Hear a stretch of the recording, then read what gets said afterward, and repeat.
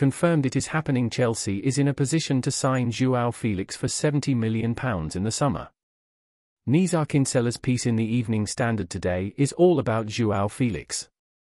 The attacker made a sensational debut for Chelsea, playing brilliantly and then getting a straight red card. Saturday will be his first game back as a Blue, and everyone is excited to see if he can bring the same quality he did in that last game. The question is if he does, and if he continues to do well, how much will Chelsea have to pay for him in the summer if they want to make his loan permanent? Atletico is said to demand €140 million, while Kinsella concedes that £70 to £80 million would probably get the deal done. If he really does continue to perform as he did in that brilliant first half against Fulham, that would be good value. It seems his relations with Atletico are poor, so for once we're in a strong position when it comes to negotiating his fee. I hope you enjoy this exclusive news. Please subscribe here, like, share, and comment.